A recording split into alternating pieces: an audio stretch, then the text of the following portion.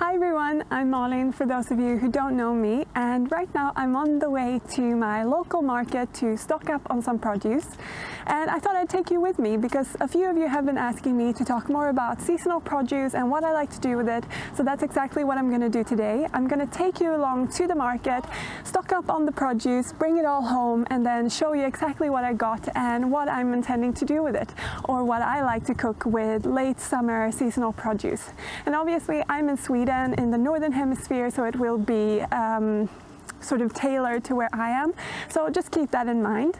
And all the recipe ideas that I'm sharing with you I will link in the description box if you want to make them at home, and some of them will be from my website and some will be from other sites, but I just want to show you all the beautiful foods you can use now in the late summer to create yummy plant-based dishes. So I have my bags on the ready, I'm ready to go, so let's go.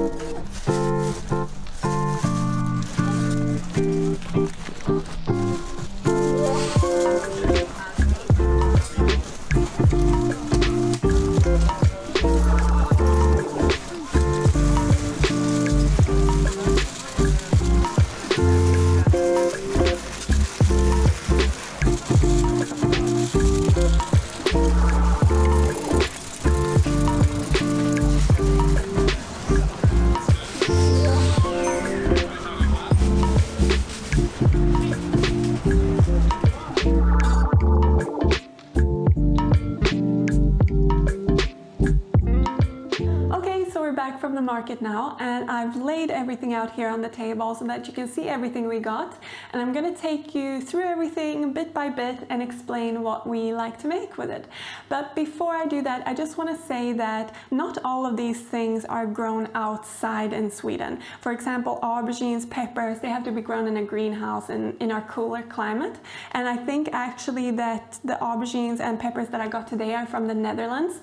But yeah, you can find aubergines from Sweden, for example, during this time of year. I just wanted you to know that not everything is locally sourced. But with that said, let's get into all the beautiful produce. And I want to start by talking a little bit about fresh herbs, because summer is the season here in Sweden, at least in Northern Europe, when we can enjoy locally grown fresh herbs. And their season is coming to an end now in September, or most of them at least these sort of finer leafy herbs. So what I got this week is coriander, or cilantro as you also call it, and we love to eat this because we enjoy cooking South Asian, Southeast Asian food as well as Mexican food. So we love to use it for that. We love to use it on top of tacos or in salsas, on top of chili, and we also enjoy putting it in dals and in a aubergine dish we make as well, which I'll talk a little bit more about later. But it's a great garnish for pretty much anything. The other herb we got is fresh dill. It's my favorite herb, I would say, and I only really eat it in summer. Here in Sweden, it's like the taste of summer, at least I think so. And I love to use it in salads, especially in potato salad. And yeah, I pretty much put this on everything in the summer. Rob gets quite sick of me. So, leaving the herbs, obviously there are lots of other herbs in season at the moment as well, but these are the ones I picked up. We can jump over to tomatoes, which are also sort of going out of season now. They're at the end of the season as well. And I love fresh tomatoes, and my mom as well, she would always buy Swedish tomatoes all summer long, and I used to actually just eat them as a fruit. They are actually a fruit. And yeah, they're great for so many different things. Obviously you can put them in salads, just chop them up, put them in salads, or slice them up. And one favorite salad of mine is the one that my mom used to make that I shared in a video a few weeks back, where you slice it up and you layer it with onions and you put a little bit of dressing on. So I'll definitely link that down below. And also you can make lots of other dishes with this, of course, where you cook them. So one favorite that we have is a roasted tomato and garlic pasta, which is super simple, light and refreshing, or fresh, I should say, maybe not refreshing. And that's one tip now towards the end of the summer to really utilize this beautiful vegetable. And it's also great together with other things, which I will talk a little bit more about later on as well.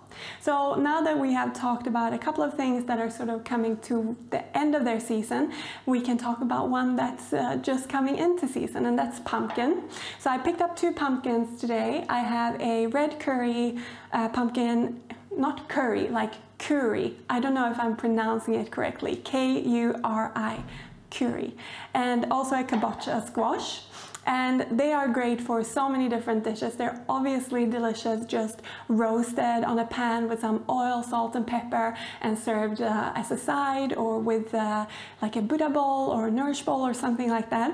They're also great for soups, for stews, for curries, and I also like to use them to make a sort of cheesy sauce for mac and cheese.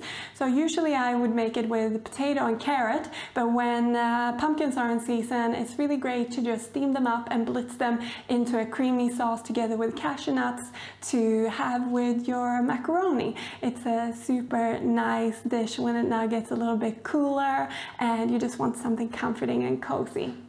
So moving on to cauliflower, and both broccoli and cauliflower are in season right now, but we chose cauliflower this week. We're really enjoying it at the moment, and the price is pretty low, so we're just taking advantage, I would say. One thing that we've really been enjoying to make with cauliflower is to cook it whole. So I actually do this in a pot now, but I also have a recipe where you roast it in the oven and you baste it, which gives it lots of flavor, and it's such a nice thing to eat whole because it just looks decadent in a way.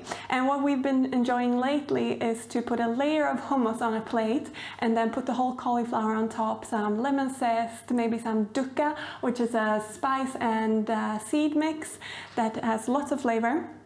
And yeah, we just eat it like that, maybe with a side of rice or some sort of grain, and it's super delicious. Another thing you can do with cauliflower is to cut it up into steaks.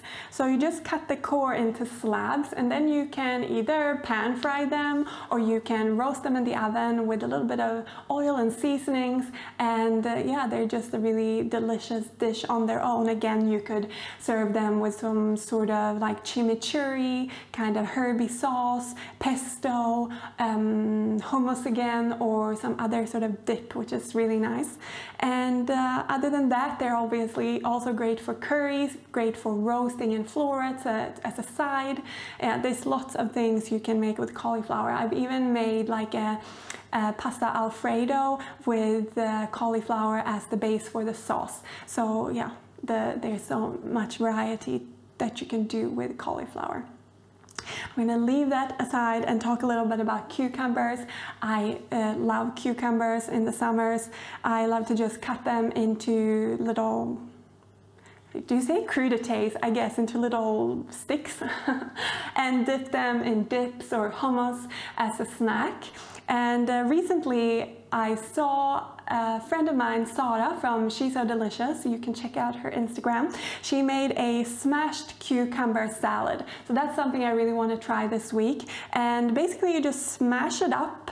That sounds really crazy, but you do. And then you make a dressing that sort of has soy sauce or sesame oil and vinegar. So you get a little bit of like an Asian flavor to it.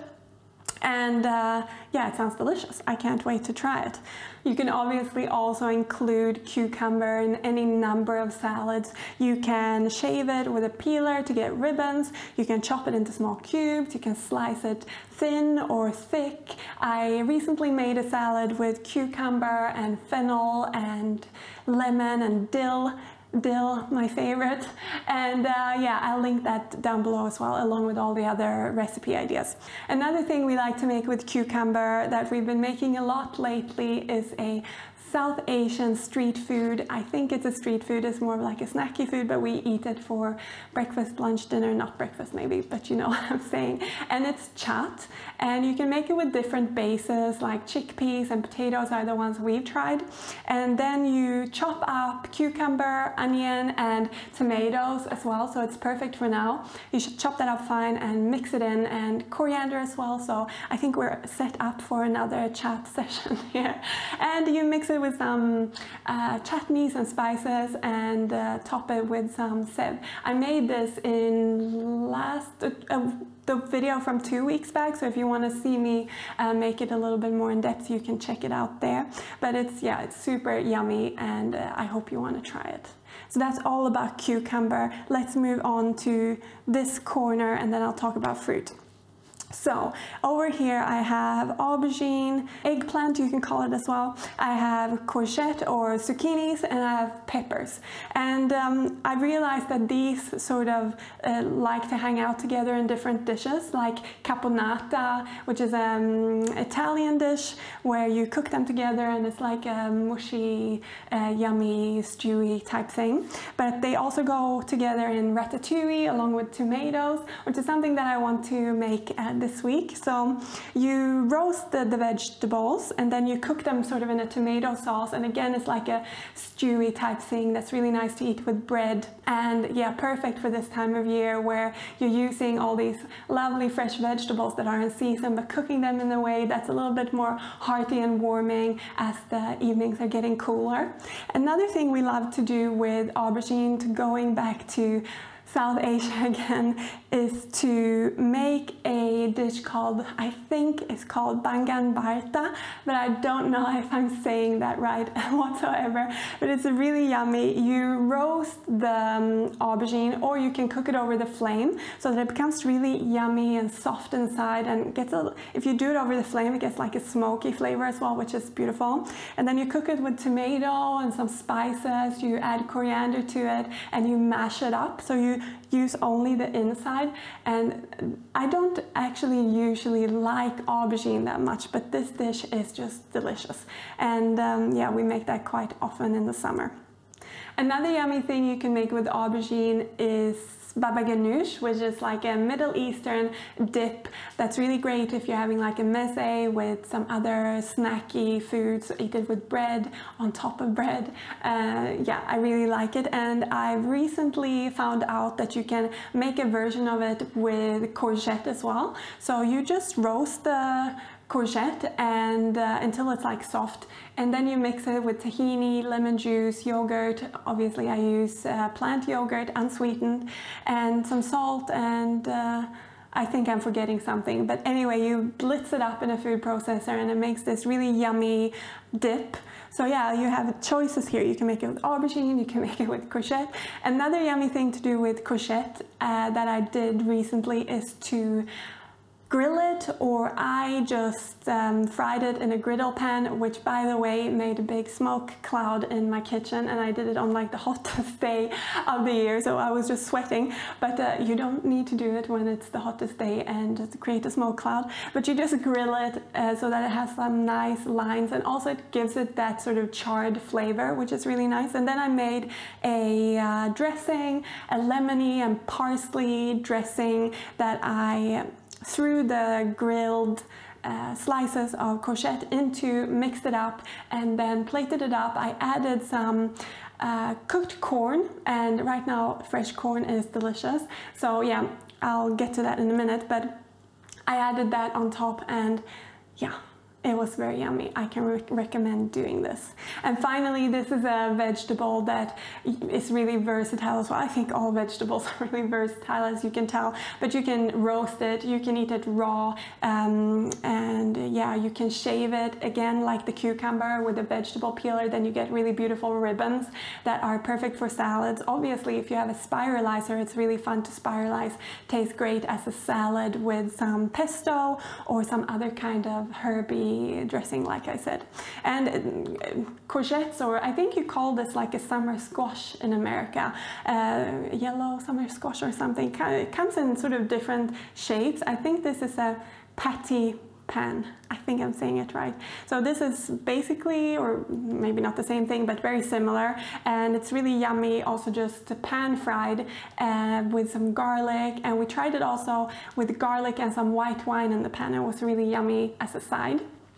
And moving on to bell peppers, they're great in salads, obviously. They're great roasted in soups, roasted in like dips and hummus. You can make, what's it called, Romanesco with roasted peppers and some, I think it's flaked almonds that you toast and some other ingredients to make like a really nice dip, or you can use it for pasta salads or something like that. We also love to use peppers in Hungarian dishes. Rob's mother is from Hungary originally and has shown us a few dishes that she likes to make, and bell peppers are like the foundation of Hungarian cooking, together with tomato and onion. So it's also a great time to cook Hungarian dishes. A while back she actually came on the channel and cooked paprikash with me, so I will definitely link that down below if you want to try some Hungarian food. And yeah, they're also really versatile, again, like everything else. You can chop them in salads, obviously, and they're also really good for barbecuing if you want to make skewers or something. Bell peppers, courgettes, really great for skewers, maybe with some tofu or tempeh. Yeah, that's my last tip for peppers. I'm talking a lot, but I'm gonna keep going. I'm gonna hop over here to the sweet corn now. And everyone who knows me knows that I love sweet corn. I could eat this all day, every day. I just actually like to leave it in the husk and pop it in the oven, and then it means, or that makes it like cook inside the husk, which is cool. And I don't remember how long it takes because I always wing everything, but you put the oven on, you just pop them on a tray and you pop it into the oven and you wait patiently, and then you can just eat the corn like that, which I really enjoy, or with a little bit of like vegan butter on. Obviously it's a classic, maybe a little bit of salt. Another cool thing that I want to try is to make Mexican street corn, or I think it's also called, or I think it's called originally, obviously, elote. I don't know if I'm saying that right, but basically you put some mixture of mayonnaise, vegan mayonnaise, and vegan sour cream, and usually with some cheese as well, and some, I think some spices, maybe chili and also lime. And yeah, I look forward to trying this. I think we had it once before, but I can't quite remember, so I just want to know what this tastes like because it sounds delicious to me. You can obviously also use sweet corn in many different ways. It's really great in salads, like I said, with the courgette earlier, roasted, barbecued as well. It's super yum, obviously, when it gets a bit charred. And I also really like to use it in soups. One particular soup I have on the blog, I think I called it tortilla soup. It's like a Mexican inspired soup with black beans, obviously a tomato base, lots of yummy warming spices, and sweet corn. And in that recipe I used frozen, but right now obviously you can use fresh, which has a lot of flavor usually. And you can obviously also make chowder, but I've never actually made chowder myself, but since I love sweet corn, I'd love to try it sometime. And yeah, we're nearing the end of my little haul here, and I just bought a head of lettuce because in the summer here in Sweden you can get the most lovely, crunchy, beautiful green lettuce, and obviously the season for this kind of fresh lettuce here in Sweden is coming to an end, because it's gonna get cold soon. Anyways, I love salads. I especially enjoy salads with this kind of crunchy lettuce.